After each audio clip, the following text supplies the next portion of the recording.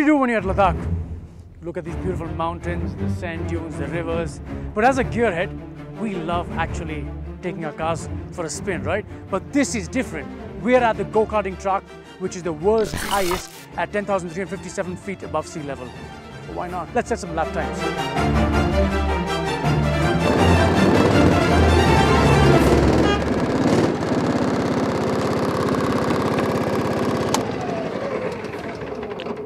I know, Roshan, this might sound very weird, but don't forget, this has got us to the highest track in the world. Guys, this is crazy. Yes, it's crazy. It might sound very weird, but let's have some fun. It's a 4x4 luxury SUV. That's a nimble machine, I know. But you don't think that it can't do what it can do because it has got us till here. Then what is this? This is a joke. So you basically want to make a mockery of the SUV. Because this is nimble, right? This is going to go around the track. This is designed for this track. I have set some rules. We'll do best of 3 laps. Okay. You go first. Okay. Then I'll go.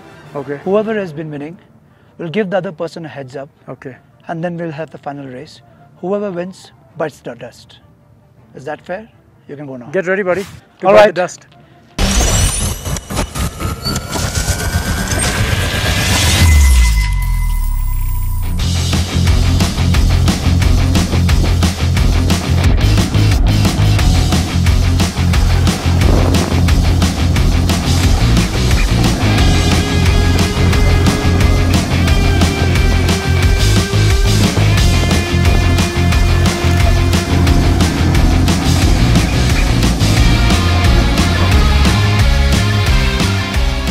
XC60 is cruising along very well, and as you can see, it is quite a car.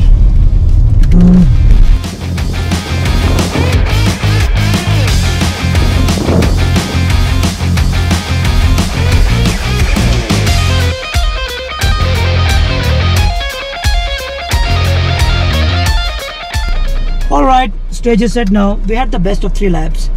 Roshan in the go-kart, 160cc, single cylinder, rear wheel drive engine, petrol engine. But I have to give him a 5 second heads up because it's a small boy. So let me give him a heads up. There we go. 5, 4, 3, 2, 1 and go. That's it. Let's see who does it now.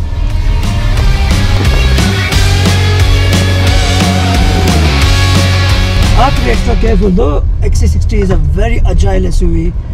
But of course it's not meant for track, only weird people like us do this crazy thing. He's in a machine which is nimble, fast and meant for this. The XC60 is more at his home on the tarmac with 5 people at the top of luxury. But it's fun on the track as well, you see.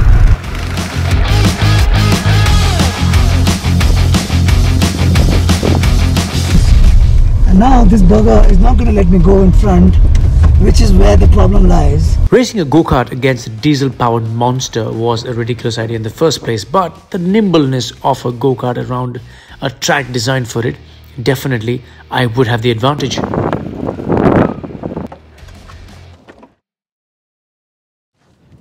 Roshan, you know you've not won.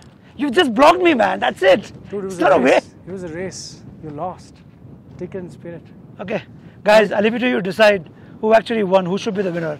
And drop us in the comments, what would you like us to take on the track next? This is of course weird, but if you're in Leh, don't forget to come to this place. It's an amazing place.